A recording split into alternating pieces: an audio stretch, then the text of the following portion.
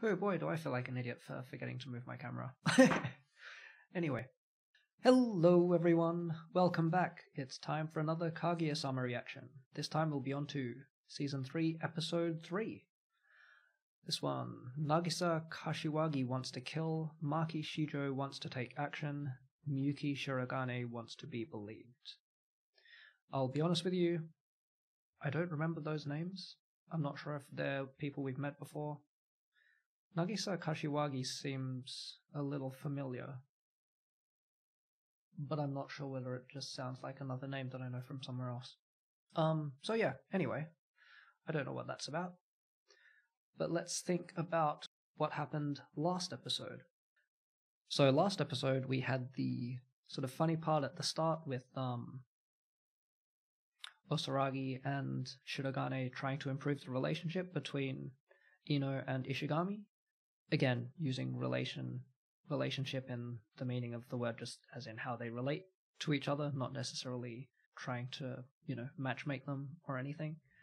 Well, honestly, I don't know what Osaragi's goal is there, but certainly Shirogane is probably more interested in just having two council members be able to function in the same room as each other without, always, without always fighting or, pointedly ignoring each other and all that sort of stuff.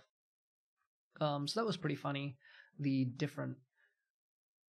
now I think about it, some of the ideas that Shirogane had come up with to try to get them to improve how they interact definitely seemed a little bit more intimate than, typical just trying to, bond or break down barriers type deal. But anyway, I don't think that was his intent. It's just as he said, he just wasn't very good at thinking of these sorts of ideas. But that was funny, and also gave us several hilarious images, but particularly the one where they were doing the ear cleaning, and because they refused actually to have any, contact with each other, they came up with the situation of Ino sort of draping herself over a couch and balancing on like a desk while Ishigami, carefully distanced from her, went up to clean her ears. Anyway, that was ridiculous. I guess the idea of the princess carry while he's actually just carrying her with ropes was also kind of amusing. But then we had the next two parts, which were focused on Shirogane, who'd been invited to go on a karaoke thing, which was actually, a bit of a mixer, which he didn't know. And Shinomiya ended up sending Hayasaka to try to, interrupt him and prevent, anything from happening, although I doubt it would have, but, that's how it is. And this was basically like a follow-on from Season 2 episode, again, where Shinomiya had sort of once said to Hayasaka, oh, why don't you go seduce him? I bet you won't. And then, this one sort of continued with that as Hayasaka went. We got to see a side of Hayasaka where, she expressed sort of her irritation. Both, I guess, with Shinomiya, she feels like, oh, why don't you just do these things? Because I believe that Hayasaka is there, to assist her in various ways, but I don't know whether it necessarily extends to this. This feels more like it's Hayasaka does it because she wants to help and because she's a friend. This is kind of a very friend/big sister type deal. But yeah, this also stung Hayasaka's pride a little bit, so she did try to... I think some of it was, just to get back at Shinomiya, and, another part of her taking Shirogane, and just the two of them to go off do karaoke in a different room was also just part of her pride, just, can I? But then we ended up getting to see some very, funny images of Shinomiya just complete panicking. It's always funny to see that. Like, such a brilliant person, but absolutely undone by her own brain and emotions. Very relatable, also very funny. And we also got to see that Shirogane is apparently terrible at rapping, which both defeated Hayasaka and also ended up indirectly giving Chika PTSD, even though she almost didn't encounter Shirogane at all that episode. Whew. So I like, again, the show is one where things feel like they're kind of staying the same, but there is like a general progression. Everything is being pushed forward, but they still manage to keep this sense that, nothing's changing too much until you realize that actually, no, they've been seeding in, character development and, these different sort of plot threads and things all along. So that's fun. So anyway, that's enough babble. Time to start episode 3. Just a reminder that these are full-length timer-based reactions, which means I won't be showing much of the picture at all, and basically all of the sound will be cut out. I'll be watching on Crunchyroll. You can watch along there or wherever you've got your own legitimate copy as well. I'll do a countdown, and there'll be a timer, and hopefully you'll be able to keep yourself in sync. So here we go. This is Kaguya-Sama Season 3, Episode 3. And I'll be starting in 3, 2, 1, now.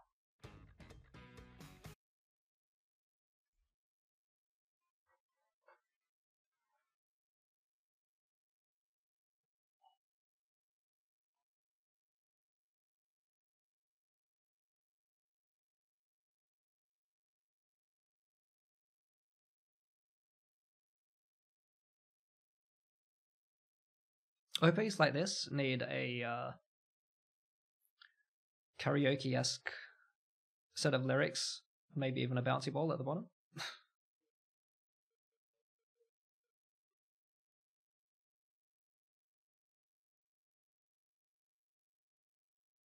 How many of these characters do we already know?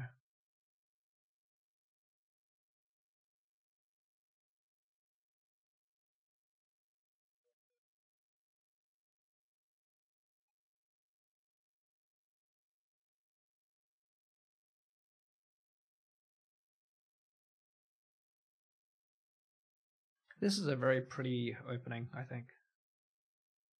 And I like these effects here where Shinomiya is running and you've got all of these different different scenes.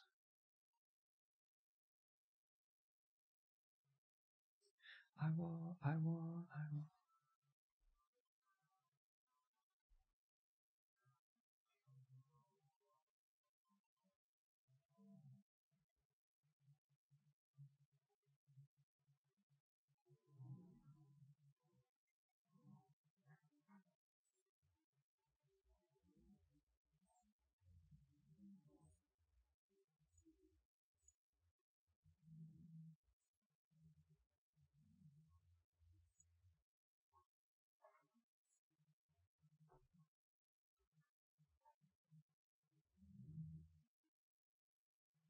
It was clear enough before, but I forgot to put the the captions on.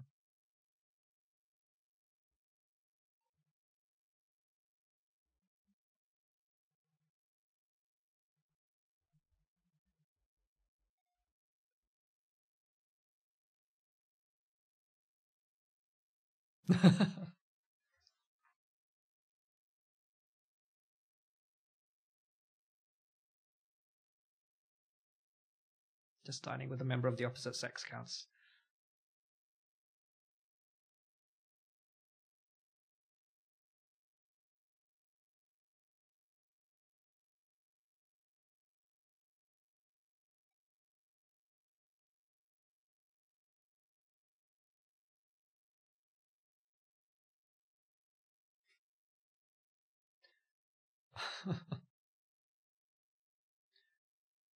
Of course, Ino would know that off the top of her head.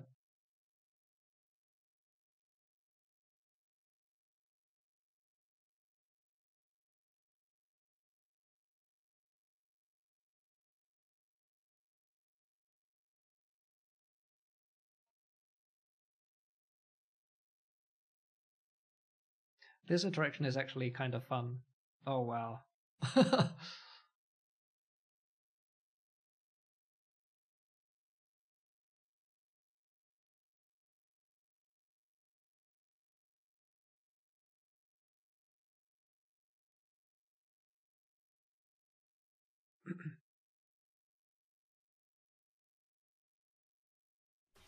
Wow, because I trusted him, I hired a private detective. Oh my god.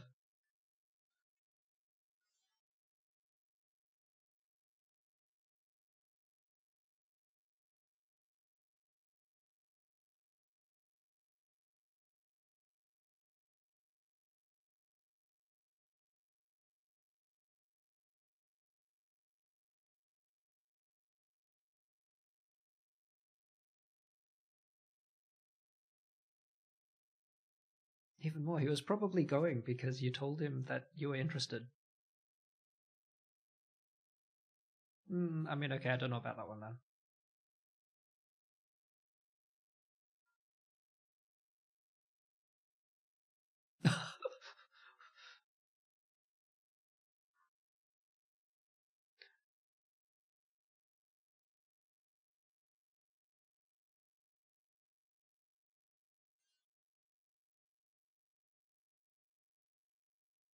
See? Panic Shinomiya is cute. Albeit slightly disturbing.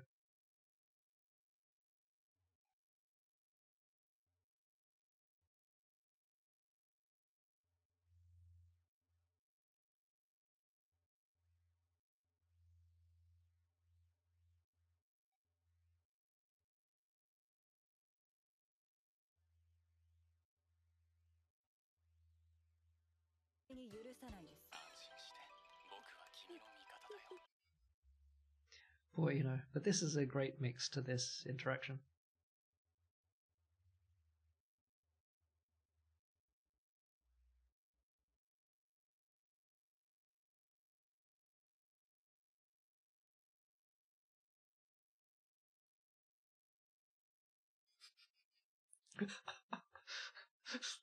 Such exaggerated tiptoeing.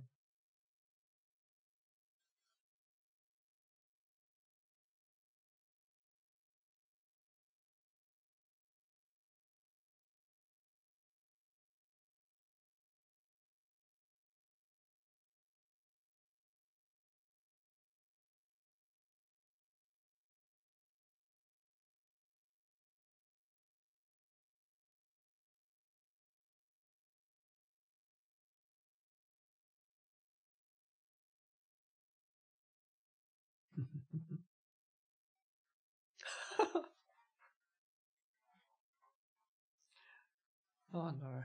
Well, she is.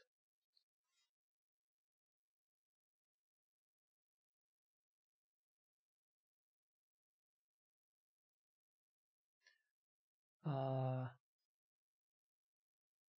mean, you did hire a private detective. You should probably work that out.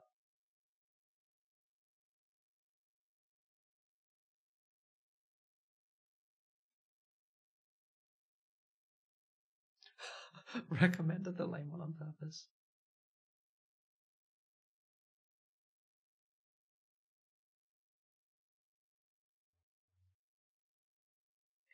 Ah. So this is Maki Shido. We have a name.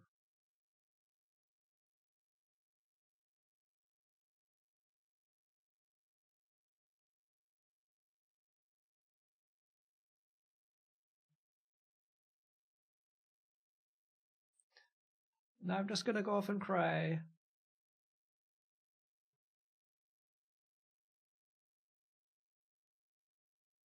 Ah.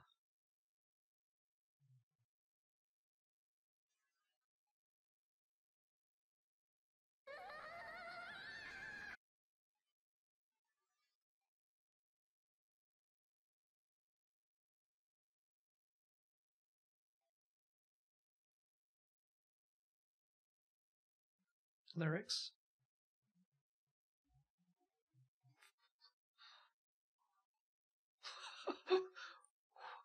What the hell?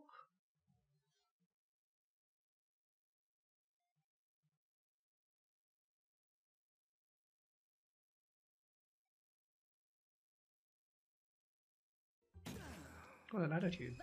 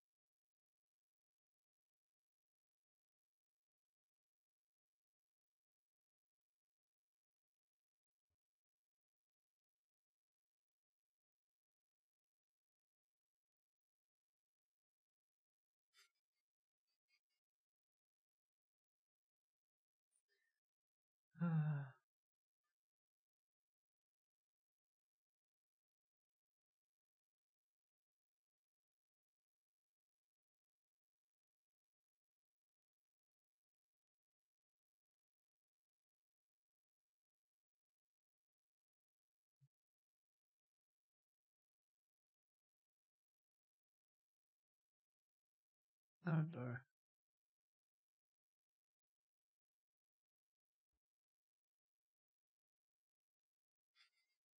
I was gonna say, maybe she is actually really similar.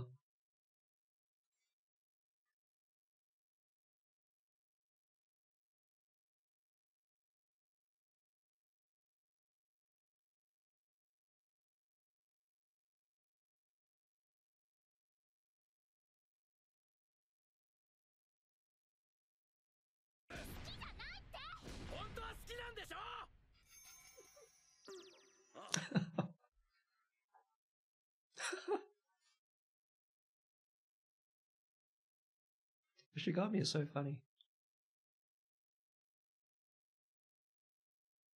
When he gets really worked up.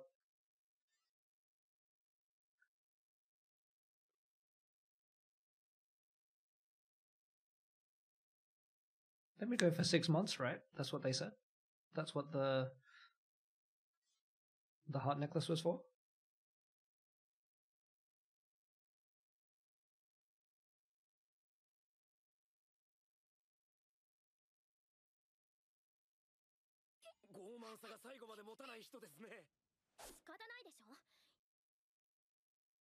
That's so quick.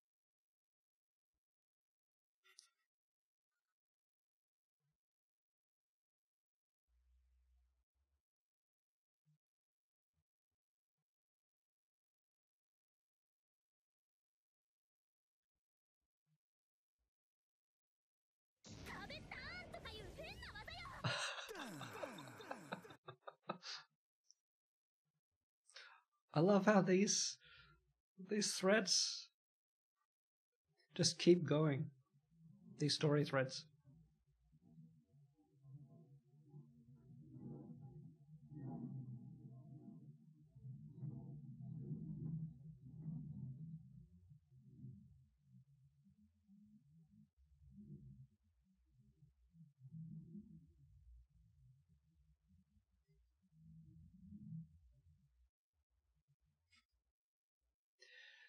Yep.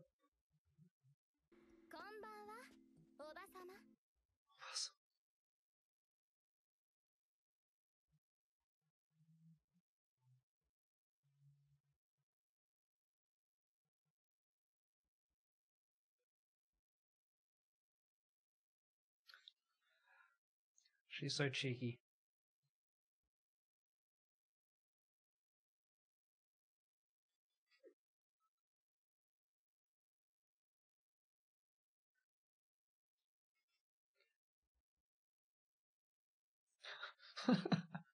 Yep.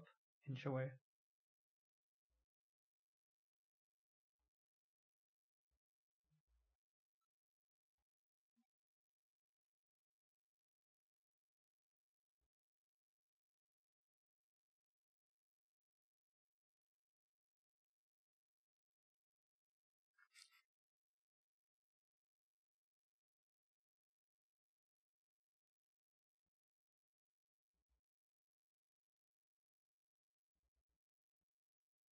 Just talking about it, someone makes my heart much lighter. Yeah, I'm glad that we got a name now.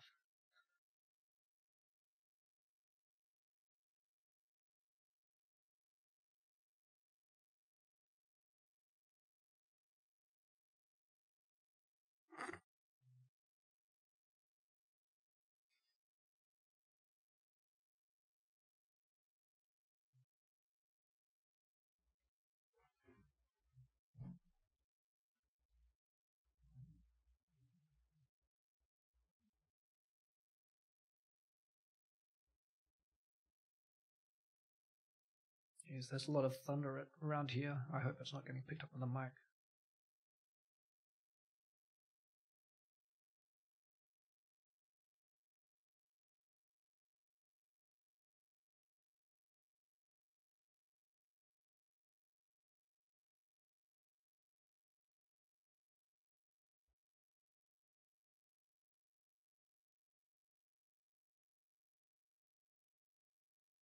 The 10 yen coin game.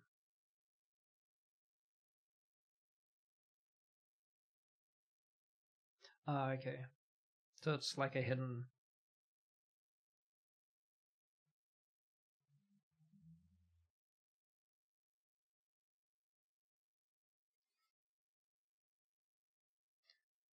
No cheating, says Chico.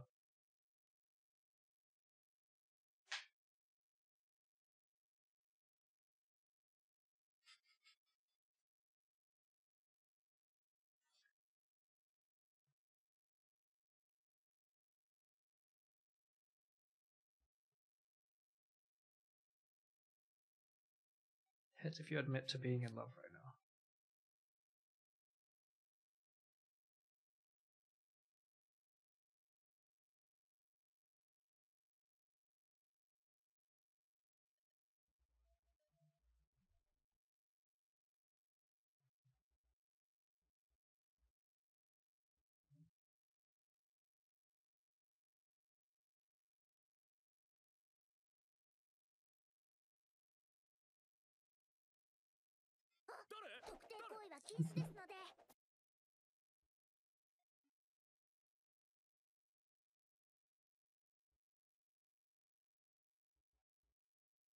Now their brains are going to be all...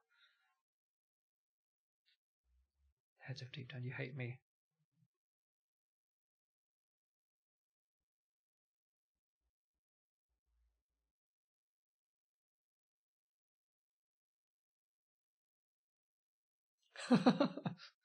Itori dake!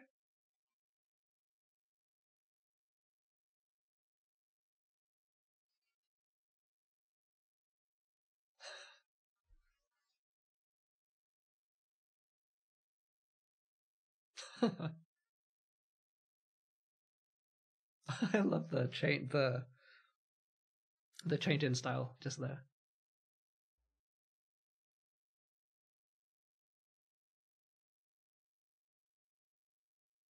They're both very insecure.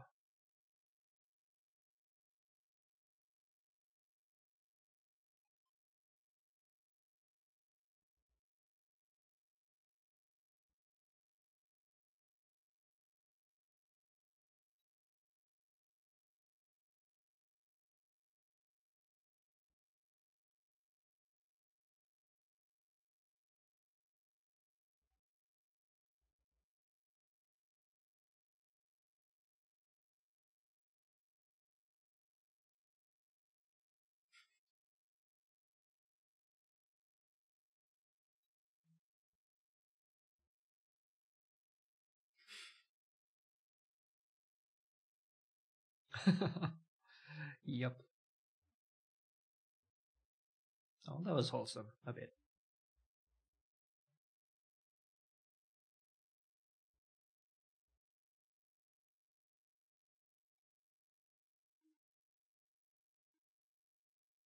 Wow.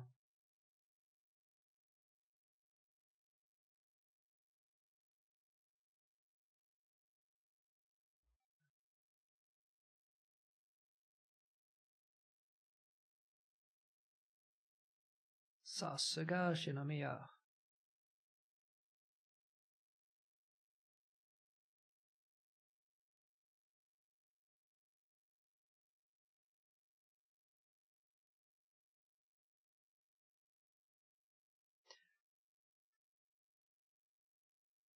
Of course, Shinomiya would be doing that sort of thing.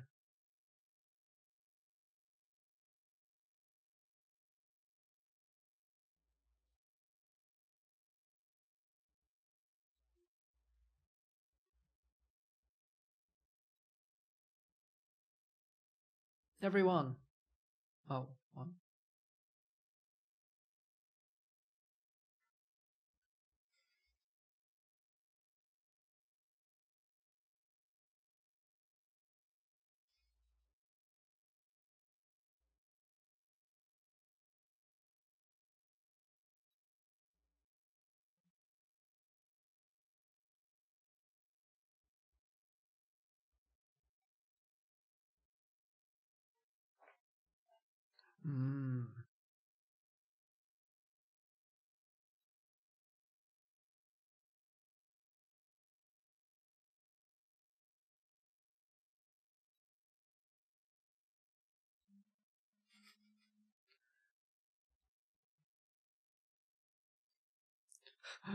What an image.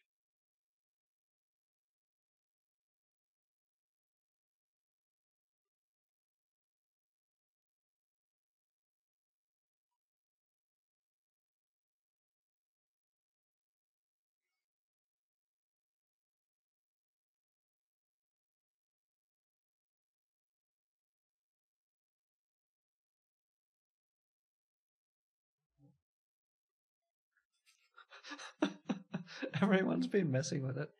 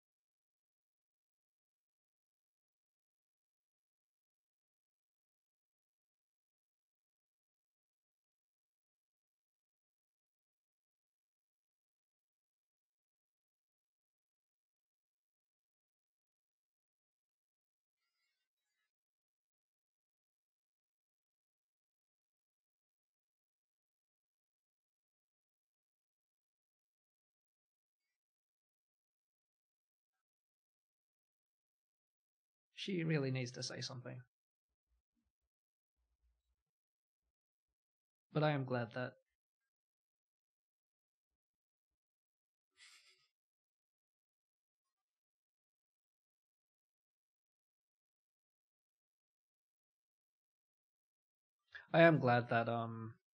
Shirogane actually said that it was important for him to sort of get that out.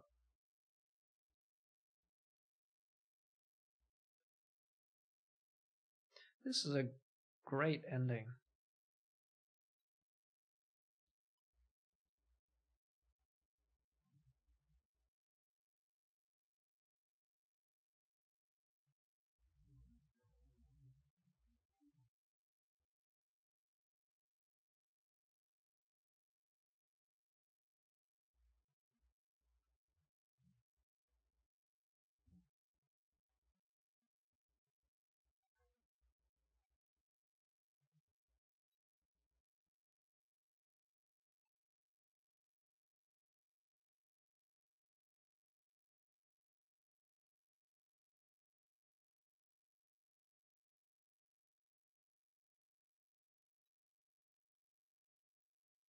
The second season ending was...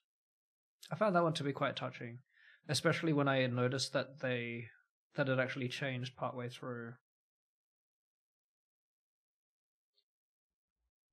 But it also felt like a little bit more simplistic, somehow. What an... Shit, I forgot to move my thing.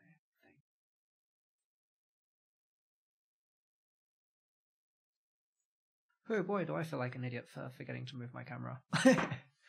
Anyway, so that was episode 3. That was pretty fun.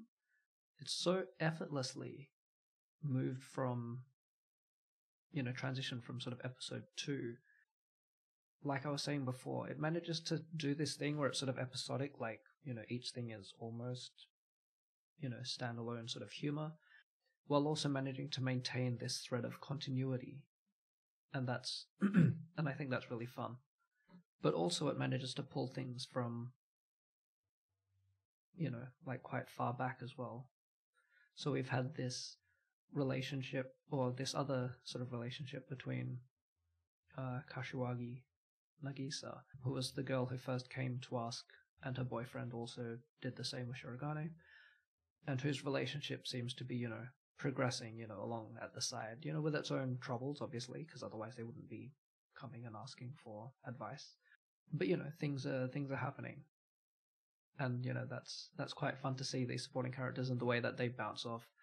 We can sort of see the way that the characters who they are asking the advice of get sort of reflected in them. And this time, we had the extra, that sort of advice asking and giving has been evolving in its own way as well. For example, we ended up getting Ishigami in to provide advice before, and then this time we had Ino, who was there present this time when Kashiwagi was, seeking advice or a discussion with Shinomiya there. And then later we had, well, just a different one in that it was Shirogane and Ishigami, but this time they were talking to Shijo, who we now know is the name for the girl who has been jealously following around that couple. At least I don't think we've had a name before this. Tell me if we have, please. Although admittedly in this case it wasn't because she actually came for advice, but because she just passed out or just lay down out of quiet despair until Shirogane went accidentally stepped on her while they were walking. This show. Yeah, so the first part was, fun. We saw, straight away that sort of tied back to the karaoke thing, where you could still see that Shinomiya was, a bit concerned about what had happened and whether that, that should mean anything or whether she should, And of course you had Shinomiya giving, advice which basically matched that of someone who was very jealous. Up to the point of the karaoke where suddenly Shinomiya wanted nothing more than confirmation that surely karaoke means nothing. Just for her own sanity in that case.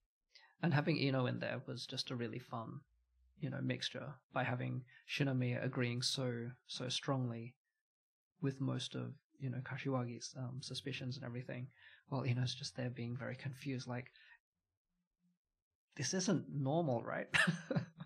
To be, this jealous and, or to be reading this much into these things. Knew how to unlock his phone, hired a private detective,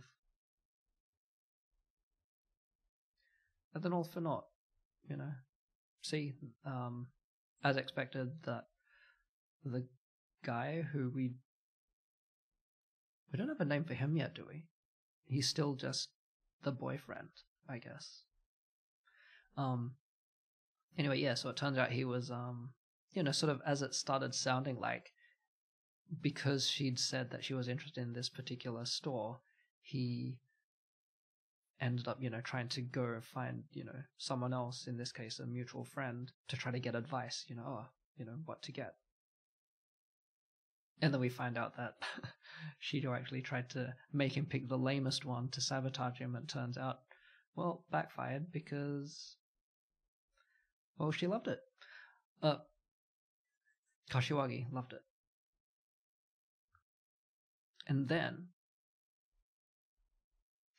then we got to learn about Shijo, who it turns out isn't just some random stalker. She is, in fact, a Shinomiya breed stalker. Which explains a lot, honestly. So we see that there are many things that are similar between her and Shinomiya, although she does do that sort of, although she is very cheeky in the way that, someone in the only way that someone of, quote unquote, lower rank can do. But yeah, turns out maybe they're all kind of crazy. But she is also like a kind of different sort of crazy, I think. And that was very funny to see, just their interaction and the way that the two boys just kept like getting almost whiplash from the way that Shijo just kept flicking back and forth between, innocent and cute, and, distraught to suddenly just completely, pompous and just, absolutely full of herself. That was incredible. Yeah, so that's a fun supporting character that I'll be happy to see more of, I think. And then the last part ended up being fun, again, going through with this thread of Shinomiya being concerned about, what, these group dates and all that sort of thing. Chika turning into a bit of fun, but also trying to, manipulate the game to learn things as well. So, yep, there we go. We've still got Chika, love detective, and still somehow clueless about this whole thing. And yeah, we got to see, a few different things. We got to see Ishigami and Ino both kind of, insecure, obviously. In some ways, they're, really out there and, like, in your face. I gotta say, it's, like, really fun seeing Ishigami when he's really just, letting his words, his thoughts be known. That's quite fun. It's very different from when we first met him in season 1, and his primary line was just, "I'm going home because I want to die." Now he's, really developed as a character, and that's fun to see. But yeah, he's still insecure. I guess he's concerned about people, like, really hating him. Shame that someone still did, say that yes, they hate him deep down, but maybe they've just got to keep working on that.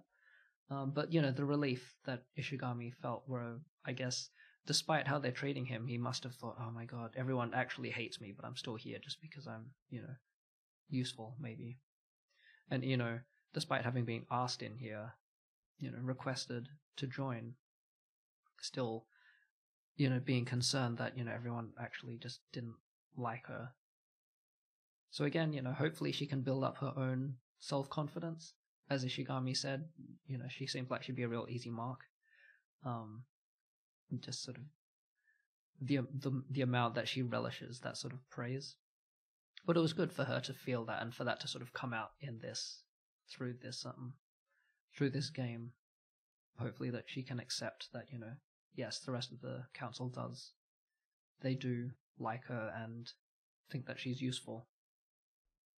And of course, this wouldn't be, Love is War without shenanigans being pulled, particularly by Shinomiya and Shirogane both trying to, galaxy brain move any situation. And in this case, it turns out that they both, sort of countered each other in this case. And then that just ended with that ended with the discovery that, there were several people all who had all come to the conclusion that they might be able to draw, some information by keeping observation of the coins, and trying to get some extra information out of that. But what a group. They are all very well suited to each other, I think. This council deserves each other in the best way. In the best way possible. Yeah. And, a much sort of slower, like, sweeter kind of moment at the end, as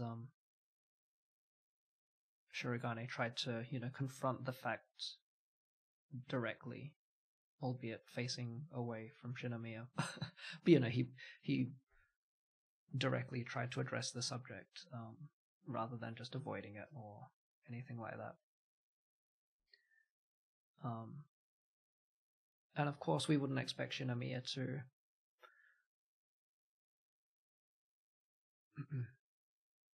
admit it so easily, but it was nice to see how much his choosing to, speak to her like that managed to calm her. it's silly how, but so realistic how paranoid she is, and concerned that he doesn't like her, despite the way that he treats her. It reminds me of the election episode in season 2, where she was like, oh, he treats everyone so nice, I'm not anything special. And then later, Hayasaka, like, hiding outside of the window, sort of says, no, he definitely does treat you special. And Shinomiya can't see that. Anyway, that's the 3rd episode down. I'm gonna move over here and then just so I can take a picture just to fabricate a thumbnail, because I was an idiot and forgot to, oh my god, I forgot to move my camera. I feel so dumb. Anyway, that's episode 3 of Kaguya-Sama. Another great episode, and I am looking forward to the next one. But until then, leave a comment about what you thought about the episode, drop a like if you like this reaction, and I will see you next time.